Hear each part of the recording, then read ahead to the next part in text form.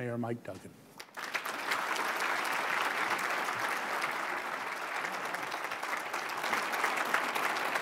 Wow. Well, thank you. Not bad?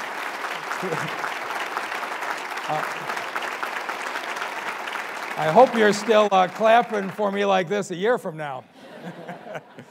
I got to tell you, it's pretty exciting for me to stand up here as the Newsmaker of the Year.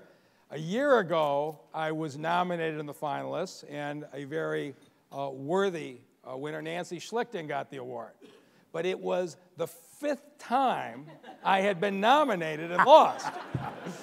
And so my friend Keith Crain called me and said, Mike, I got good news for you. You set a record. You have been a finalist who didn't win more than anybody in Crain's history. He told me I was the Buffalo Bills of the Crain's Newsmaker of the Year. And I said, Keith, what's it going to take for me finally to win? He says, well, one of these years you'll do something really newsworthy. And I'm glad that I was finally able to make it, and to have it be kicked off by my friend Ralph McDowell. Bodman was my attorneys for this last year, and they were behind the extremely clever strategy that when Tom Barrow sued to get me thrown off the ballot, they managed to lose the case so that I would have enormous sympathy and could run as a write-in.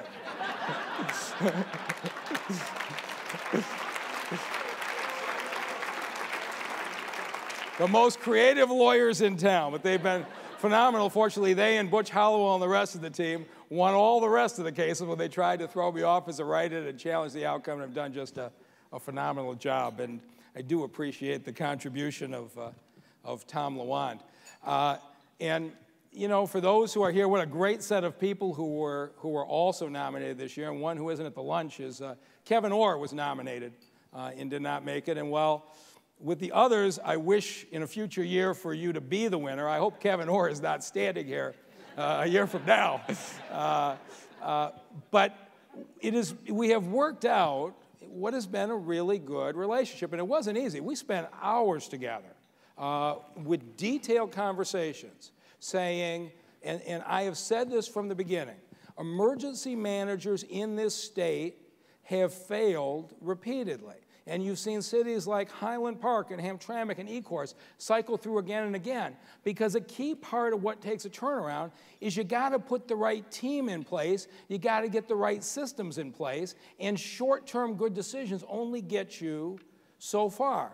And the interesting thing is that when I got elected, Governor Snyder, I think, pretty much agreed with that, and he encouraged us to sit down, and we actually wrote out an agreement that said that Kevin Orr is running the bankruptcy side of things, restructuring the balance sheet, and I'm running the day-to-day activities of the city outside the police department.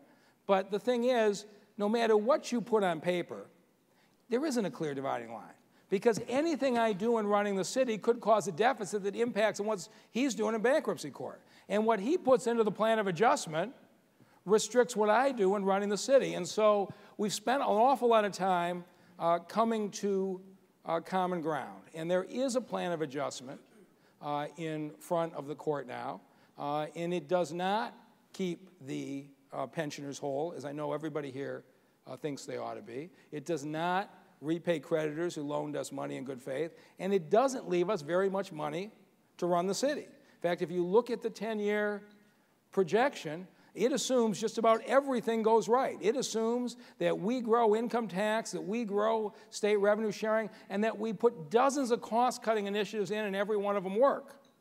And when I said to the emergency manager, you are assuming that everything is going to go right, which is not the history of this city, he says, you're right. But what's your alternative? If you want to put more money in the future operations of the city, we've got to cut the pensioners even further. And is that the right thing to do? And so what the team that we have is signing up for is to take what is a very tight budget for several years and try to figure out how to do more with less. And I'm going to be here this afternoon to ask people in this room to help me in that effort. Because I can tell you right now, we don't have enough people in the city with enough restructuring experience. But we got a lot of people with a good heart. And I wanted to know where we stood. And I think many of you saw on January 1, I got sworn in. I went and I jumped on a snowplow with a snowplow driver because I've learned a long time ago, you want to know how a place is running. You sit and talk to the employees who are doing the job every day. And as I rode on the snowplow in that snowstorm, I was amazed to see there's no GPS system on our snowplows. There's not so much as a radio system. They can't communicate with the person in the snowplow. They hand him a piece of paper and say to him, drive out Verner till you hit the Dearborn border, drive back, and then we'll give you a new piece of paper. That's the way we're operating. And as I drove with this person, an 18-year city employee, he tells me how he is making less money today than he did 10 years ago with the 10% pay cuts, the co-pays on the health care, et cetera. And in spite of that, the whole time, as he's working 12-hour shifts in a beat-up old truck, he's saying, but here's what we could do. If we would just change the way we deploy the drivers, it doesn't make any sense for me to go all the way out in the Dearborn border and come back. I should take these other routes over here. And if we could coordinate our scheduling this way. This guy, in 18 years, is still thinking about how to make it better. And I said, well, what happens when you tell your supervisor these ideas? And he started laughing. He said, you haven't been here very long. He says, that conversation would not be welcome with our supervisors. And I thought, isn't this a huge part of the problem? These employees are seeing their jobs privatized. They know what's wrong. They want to make changes, and they don't have the ability to do it. So I did what I knew how to do. I started scheduling employee forums, asking employees their opinions. And every place I've been, I found employees deeply engaged, lots of ideas on how to fix things. I went and hired Mary Martin, who headed up lean processing for the Detroit Medical Center. She was at the center of everything we did to redesign our systems and cut costs. She's coming in here full time. And I said, all right, let's start with the ambulances, because I'm obsessive about measuring things, and less than 10% of the time do our ambulances show up within the national standard. This is a life and death issue. And she starts to take apart the different pieces. And she comes back and says to me, we got a dispatch system that is literally 7 generations behind. We have no meaningful way of sending people to the most efficient places. We got to get in a new dispatch system. And I go down to Louisville and get our new technology officer, Beth Niblock, and she's going to come up, but that's going to take a year. I said, what about every day? And she starts to tear apart the work. And this is what restructuring is about. And in a 12-hour shift, if you can imagine this, our EMTs are on these ambulances 12 hours at a time. Imagine the heroic effort that takes every day. In a 12-hour shift, we found they spend an average of 4 hours at a hospital. And if you watch Grey's Anatomy, the EMS comes in, drops them off, gets out, and leaves. That's not really what happens. The EMS has got to do a formal handoff to the emergency room doctors. And what I've learned, and this is kind of how I am, I'm kind of obsessed about this stuff, is once you drop them off, we've got a stretcher. We've got to strip the linens off the stretcher. We've got to wipe down the stretcher. You've got to put it back in the car. Except when the patient's still on the stretcher, you're not going anywhere. Now, sometimes the patient is so critical that you need to wheel them in on our stretcher and do procedures right there. But most of the time, that patient is stable. And so Mary's working with the hospitals. As soon as we get in, the patient's stable, move the patient from the ambulance stretcher to the hospital stretcher. Let's get the stretcher back out. Let's clean the linens. Let's get it on, onto the truck. And the other thing is, if our EMTs have provided medication to the patient on the way, that medication has to be replaced by the hospital pharmacy dispensing it. And depending on which hospital we're at, you could have to go to the other end of the building to get the meds refilled. And so we're losing 4 hours out of a 12-hour shift with our EMS people at the hospital. She's already working with the employees to restructure the system so we can come in, get the meds dispensed at the emergency room, get the stretchers back on. We now believe we can cut 2 hours a shift off of their time, which is like putting 3 or 4 more ambulances on the road with the same amount of money. If we're going to come back, this is what we need to do. The other problem is we're having a terrible time maintaining these ambulances. But we are not repairing them the way we should be. So I go to the garage, and I meet with the employees. What do we got to do vehicle repairs? And they say, let us show you the part ordering system. They said 20% of the parts we need are not even in the computer database. We go to order them, it takes forever. We've had vehicles wait days for a new door handle to come in. And so, obvious answer, right? We need to privatize the parts operation. Except I found out the parts operation has already been privatized. It's the private company that's got the system. And the workers say the same thing. If we just took the time to restructure our inventory system so every part was in the system, we wouldn't have mechanics standing around when we need to get them on the road. And so now, in order to get the EMS to respond, we got to restructure the parts ordering system. And then I say to Mary, okay, what's next? We need people. We don't have nearly enough drivers. We need 670 more EMTs, and we're hiring them this weekend at a job fair. I said, well, that's great. Let's go hire them. And so I said, well, at HR, it's going to be 4 months. I said, well, that sounds reasonable. 4 months for training in EMT in Detroit, that's reasonable. I said, oh, no, the 4-month training period is later. Before we can train them, it takes us 4 months to hire them. And so I got to go see the HR people, right? Okay, guys, why does it take 4 months to hire a new city employee? They're like, Mike, we're glad you're here. Let's show you.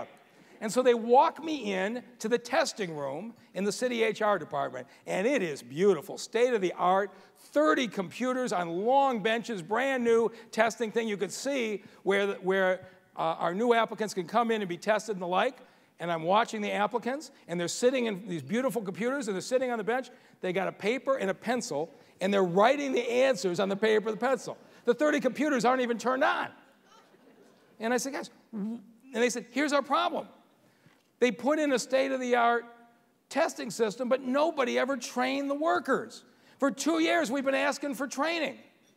It takes 8 days to get through the grading of these tests because you hire 70 people, of course 700 apply, and you got a lot of other people. We're losing 8 days in the process because nobody stopped and worked out the training aspect. And so now we've got a team working on that.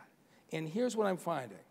Our employees are dying to do this. And when I say to them, have you ever been on a lean processing team? You ever been on a Six Sigma team? They don't know what I'm talking about. This is a totally foreign language. But I tell you what, they are dying to learn because every one of them knows that their job depends upon delivering service efficiently. They know this city's future depends on having people move into the city, not move out, and that means better city services. And so when I say to them, tell me your biggest problem with the city, they say our supervisors. They say that in front of the supervisors. It's the darndest thing. I say, how do you pick them at DPW? How do you pick your supervisors? By seniority. I said, really? This is a whole 200 union members. I said, how many of you think picking by seniority is a good idea? Not a hand in the room goes up. They now realize that if you continue to run inefficient operations, the jobs are going to be privatized. And so the question is, well, how should we pick them? And we really have some very candid conversations. And I said, at DMC, if you wanted to be a supervisor, you had to have actively participated in a lean process. You had to be part of taking the emergency room from 30 minutes to 29 minutes. If you wanted to be a supervisor, you had to be an active participant. How many of you think that's fair? Everybody says, I'd love to participate. And so here's going to be my first ask of the people in this room. I'm going to build a culture where we value continual process improvement, where we value employee input. And Mary has got a team of 4 or 5 people to do it. But we're going to need help. And what I would ask of you is this.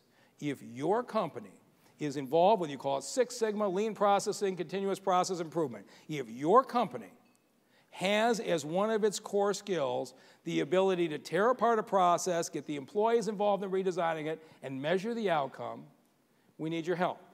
And I hope we put cards on the table, but what I would ask you to do is, if you would, I'd like you to take one project, okay? That project could be part of something big, like police response time, or how we respond to the water main breaks in this city, which makes no sense at all. It could be how we get vehicles towed more quickly. It could be how we extend youth soccer to more kids in the city to give them something to do. But I'm looking for people who will sign up and come in for a month or two and pick one project and work with our employees so that we can start to train our own employees on what lean processing is. We've got to build the capacity in-house. And so I'm not doing what's traditionally done and ask somebody to loan me an executive, with the exception of Bodman. But I'm not asking you to loan me an executive because I've been on the other side of that, and oftentimes you loan the guy you didn't really know what to do with. And so apparently I hit a nerve with a couple of you.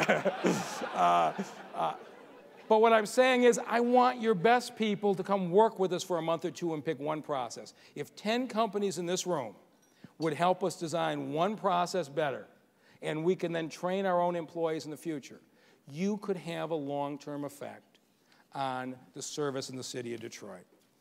And one of the most critical things we have to do that has to do with efficiency, and this is going to be my second ask, we have got to deal with the issue of the unsavory scrap metal dealers in the city of Detroit.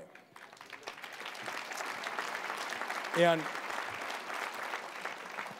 there is a bill right now, House Bill 4593. It has been pushed by the Detroit Crime Commission. David Cotton, the chair of the commission, is up here on the stage. Andy Arena, the former FBI director, has been pushing it. The Michigan Association of Police Chiefs has been pushing it. And they haven't been getting any help. In the last couple of weeks, I've joined in with my team in a very aggressive way, and we need you, and here's the issue. In any year, we have at least 5,000 cases of theft, of copper, of air conditioning units, and the like. They are tearing apart the houses in our neighborhoods. If you drive down a street in Detroit, look at the rooftops of the stores. You will see on many rooftops fences with barbed wire, cages over the air handling units. They are having, the businesses in this town are having to fence in their rooftop air handling units because they're being so brazenly stolen.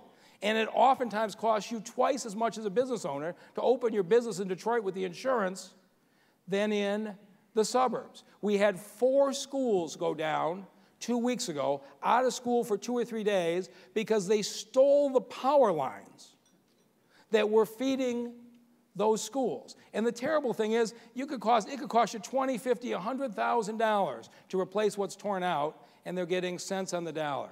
I've spent an awful lot of time with our police detectives. You have a number of very fine and reputable scrapyards. You also have some who are not, and we need to deal with the difference. We can chase 5,000 scrappers around the city, but there are 14 scrapyards in the city and another 5 or 6 on our border. And so when I talk to the detectives and I say, what's going on? They said, here's what you have. You have the same people coming into the scrapyard day after day with wirings from households, with hot water heaters like. Same person day after day showing up. You think they don't know? The same crews day after day with roof air handling units showing up and selling them. In some cases, we've put out theft notices. So we had the theft of some Cadillac converters from an auto plant here. Put out a theft notice. Our police a month ago went in and did a surprise inspection. They found a bin of the stolen catalytic converters in the scrapyard right under the theft notice sign posted on the wall. In other cases, they've gone in and found these scrapyards peeling off the cover off the copper wire because it identifies the wire as DTE in order to make it unrecognizable. Now, the outrageous bill that the scrap industry is vigorously fighting, that David Cotton has pushed, does 2 things. It says, one, that if you go into a scrapyard and sell a catalytic converter, an air conditioning unit, or copper wire, only those 3 things, that you cannot just pay that person on the spot. You either need to mail a check to their house, or they have to come back 3 days later and pick it up. Make sense? So what's happening today is they walk in, they dump the stuff, they get essentially an ATM card, which they cash on the site, take the cash out, and there's no trace of who they are and how often they're coming in. And so we're saying, okay, not for all the scrap, just 3 things. There is no reason a typical demolition company should be coming in with catalytic converters, okay? Catalytic converters, copper wires, air handling units. You either mail the check to them or you wait 3 days. Nearly half the states in America have those restrictions. They're being fought. Then we have a second piece. We are asking the sellers to take a clear image, a picture with a clear image of the seller. That is, all we want is a clear image of the person who came in and sold it to you for those individuals. Two things. You would think when David Cotton pushed that forward and the crime commission and the police chiefs that that would be an easy sell. And yet they have so far blocked us. The interesting thing is we've got great bipartisan support. On the House side, a Republican, Paul Muxlow, and a Democrat, Rashida Tlaib from Detroit, with the support of our Speaker, Jace Bolger, have been trying to get this done. On the Senate side, a Republican senator by the name of Mike Kowal, a Detroit senator by the name of Virgil Smith, and our Majority Leader, Randy Richardville, have been trying to get this done. Governor Snyder has been supportive in trying to get this done. But it's gotten so little publicity that the scrap dealers fighting these two things are continuing to succeed. These issues are going to come up to vote in the next couple weeks. And so I have one other ask of you. If you've got a relationship with any state rep or any state senator, just call them or email them and say, this is important to us. We need to make sure we can enforce this, because you think about what we're doing. I'm about to seize hundreds of abandoned houses and start to sell them on the internet for people to fix them up. But if every time they start to fix them up, somebody comes in and strips the stuff out, who's going to come into the city? And so this is the way that I'm approaching things. My friend Keith Crain says that he was on the board of DMC when they hired me, and you probably tell from his tone he was somewhat skeptical of that hiring decision. And at the time, DMC, the board had previously voted to close Hutzel Hospital, voted to close Receiving Hospital. We were down to 15 days cash on hand. And after 60 days, I came back to the board because I met with the employees. I looked in their eyes. I saw what they were willing to do. And I said, I think we can keep these hospitals open. I think we can turn it around, because I've seen what's actually going on here, and DMC is not as far away from being turned around as it looks. And I can tell you, having spent the first 2 months with the City of Detroit employees, the City of Detroit is not as far away from being turned around as it looks. But if you could help us on these two things, if you've got the skill to help us develop the lean capability, if you've got a relationship with a Republican senator or House member on the scrap bills, if you could pitch in and help us, it would make a difference in this city for years to come. Thank you all very much.